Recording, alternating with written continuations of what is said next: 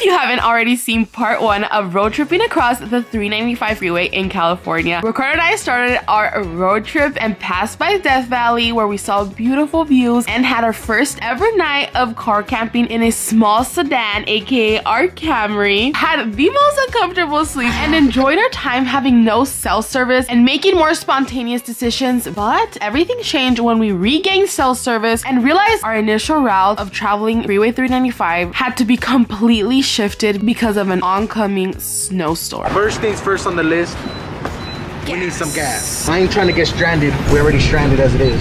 Bop. Beep, beep, boop, boop. Pow. Bop, bop. Bam. All right, let's put it gas. Get snackies? Let's go inside and get some snackies. Horchata slushy? What? We should get one. Oh my god, you can make your own ice cream? I think so. I'm down. Yeah. Getting it. Mango. You peel it? You gotta peel it. I forgot step number 2. Place it.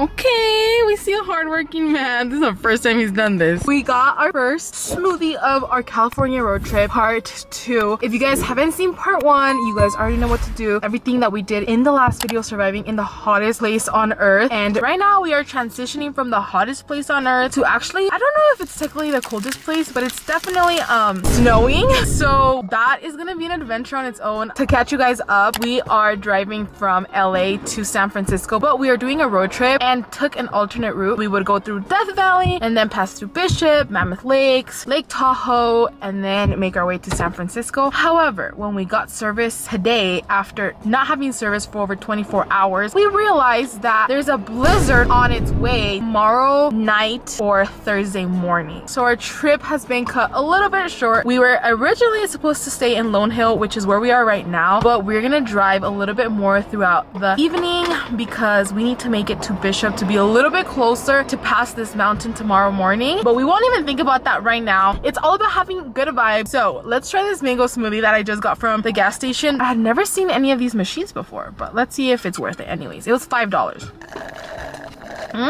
It says it's made with real fruit. Let's look at the ingredients. Apple juice. What? Mango, pineapple, banana puree, sugar. It has 11 grams of added sugar, so it's definitely not healthy, but it's good.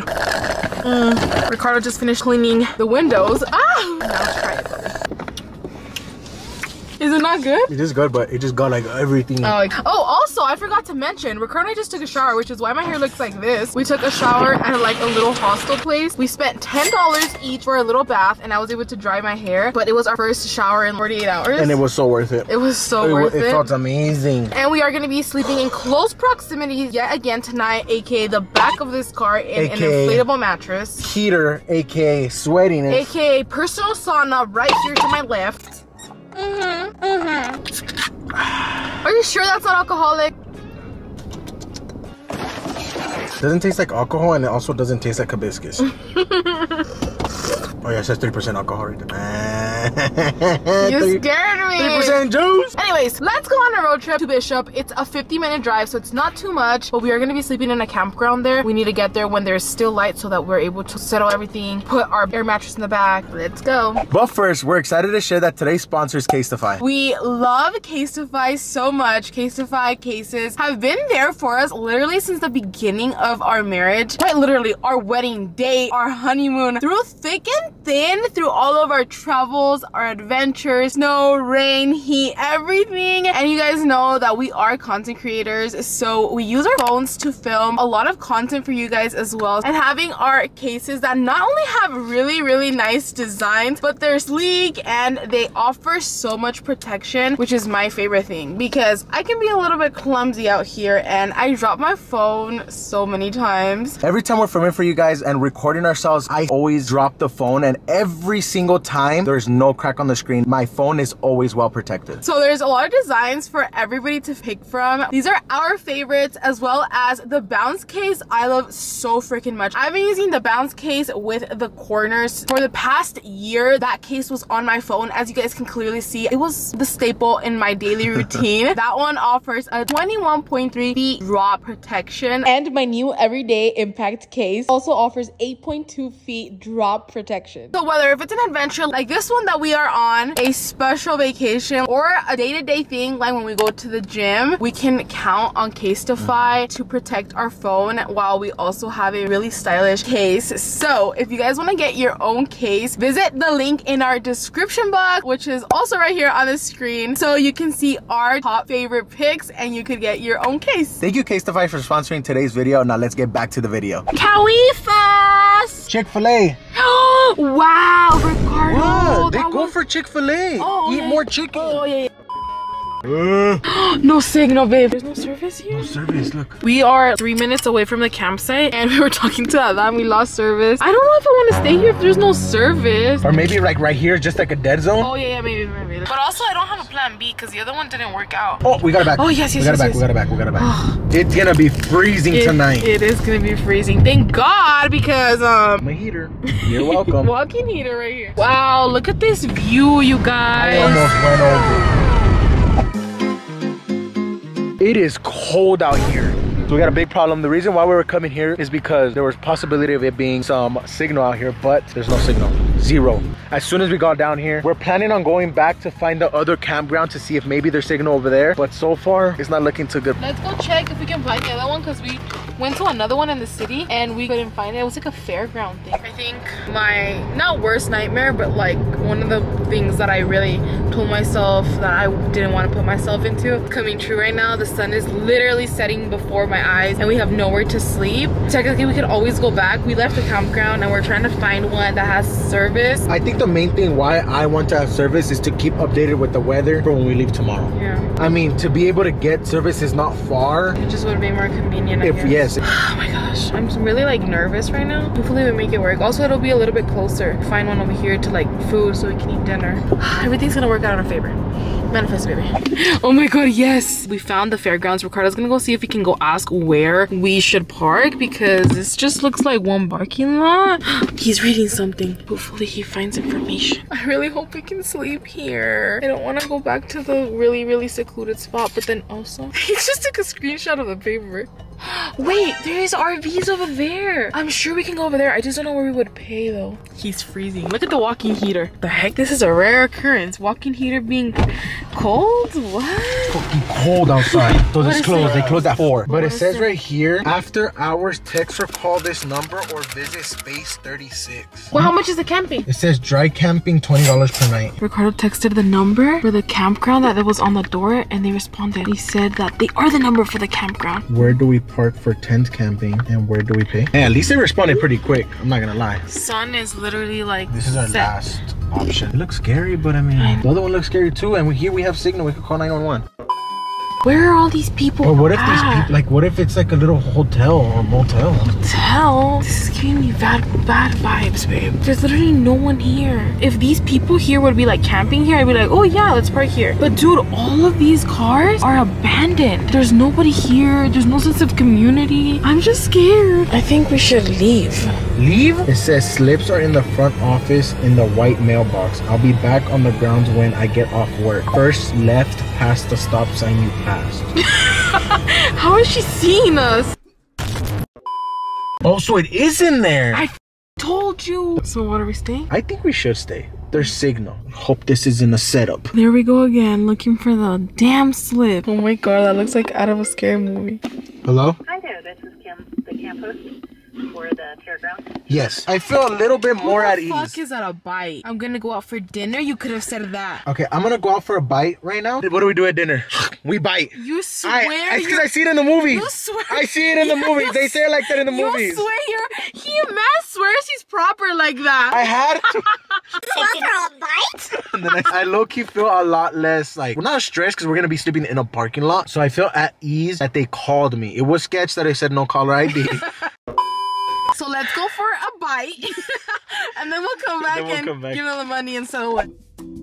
I'll do the crunchy California roll. And I'll do the goji ramen and then spicy garlic edamame. The strawberry lemonade looks cute. Mix.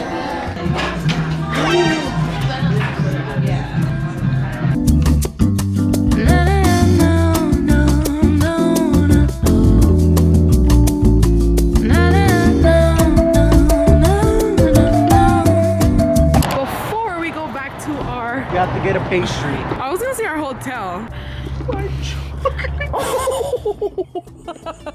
You're lying. You sat on my chocolate. Where the fuck was it? I didn't just sit on it. I warmed it up, melted it. Dude, why the fuck did you put it on my seat? I gave it to you.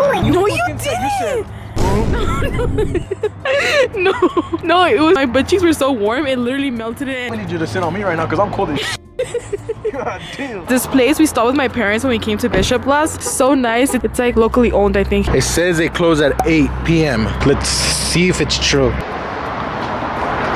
Oh!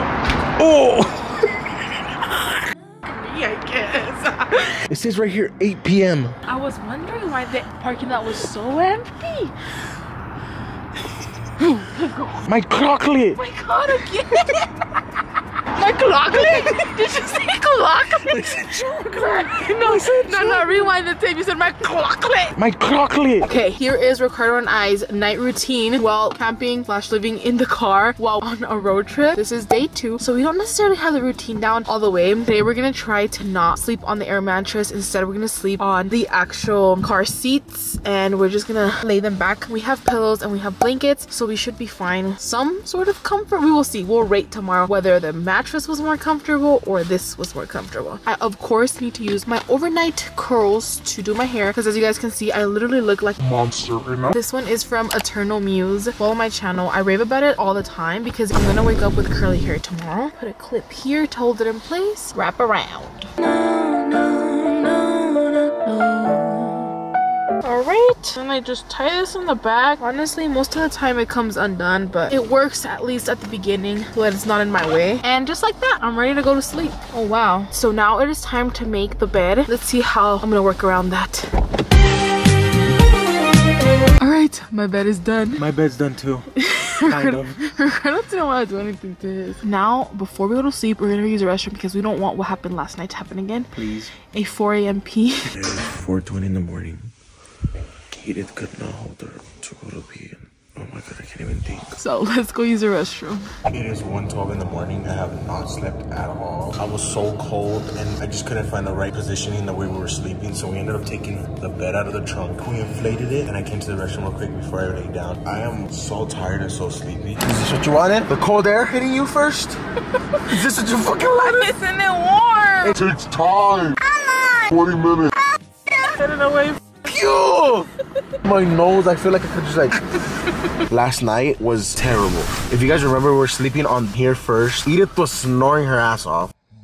And I didn't sleep at all. I don't think I even slept like an hour at all last night. No, you were watching Sheldon all fucking night. I was not comfortable. It was the worst roommate ever. In the beginning, the first hour, I was good. When it came to sleeping wise, not comfortable at all. I tried turning. My legs were frozen. I was wearing shorts and a shirt. A little pink blanket that Edith has. I was actually mighty comfortable. The sleeping situation was not ideal. Honestly, I feel like for me, sleeping on the mattress in the back was better. And even right before we woke up right now, like I was actually very comfortable. Ricardo ended up turning my way. We were both sleeping the same way. I hated it. Man, you're just broken sometimes. I hated it. And so that's why I have runny nose this morning and I'm still defrosting. It's legit 33 degrees. We're gonna go use the restrooms and get breakfast. We need breakfast before we leave today because we're gonna be in the mountains and there's probably not gonna be much to get. Okay, babe, but we're gonna have a good day today, okay? We're gonna go see the beautiful hot springs. Positive vibes only. I forgot. And we are back because Edith wanted her. We need something warm and we need pastries for breaking.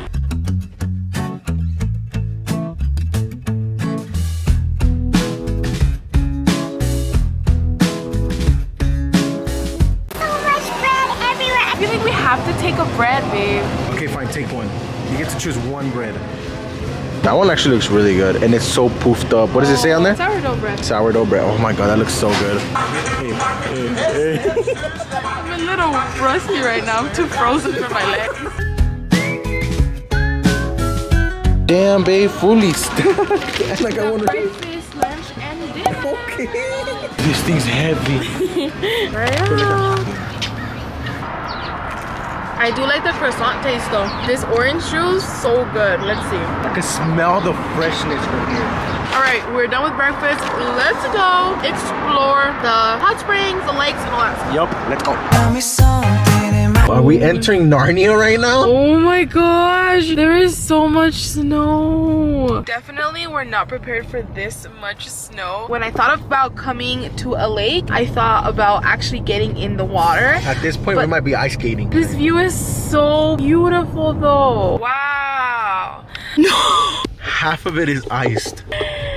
No. I can't believe it. The lake is actually frozen. Like, more than 50% of the lake is frozen. Welcome to our winter wonderland. We were just in the hottest place on earth yesterday, and now it's definitely cold. Gotta put on the winter gear. Thankfully, I was prepared and brought the big guns. I don't know if you guys can even see me. I can't see myself. Ricardo's about to go tackle. Oh my god.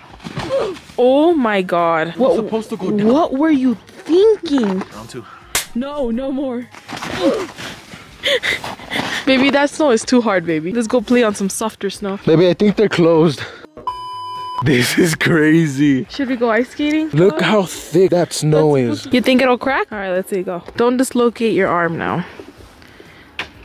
I wasn't even recording there. I thought you were gonna throw it over there.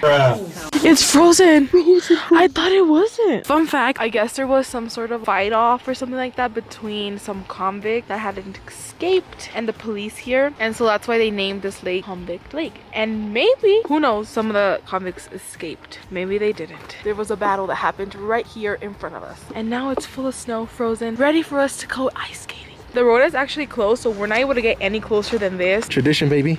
Hey, hey, hey, hey, hey. Let's make it a little bit crazier. And go see some hot springs. This man is mega crazy. What are you doing, sir? He has no proper snow gear at all on or anything. You're gonna get all wet, my guy. Should I just jump? Sure, I guess. Just drop. Face first.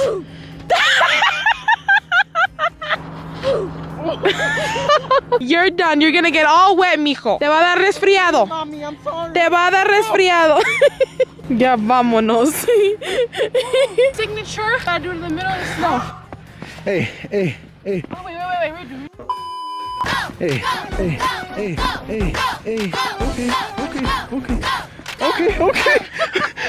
Out of breath. That was so worth it. Currently off-roading. We're trying to get to the geological site. Hopefully we make it. Camry's having a little bit of trouble passing through this middle ice barrier. Oh, you're good, babe. Go. Oh, never mind. It's scratching. Never mind. It's scratching.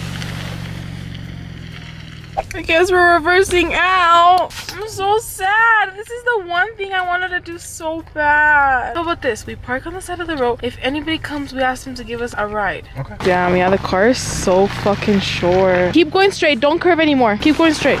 Did you go to the front? Yeah, go. Oh. Stop.